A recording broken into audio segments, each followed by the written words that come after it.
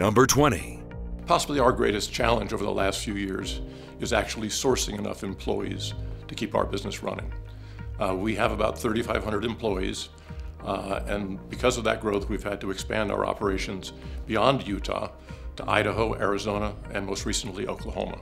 I think the underlying principle that our company operates on is that every day we are helping consumers solve a very difficult problem that they have. All of our employees, they get to live that every single day, and they understand it and they believe in it.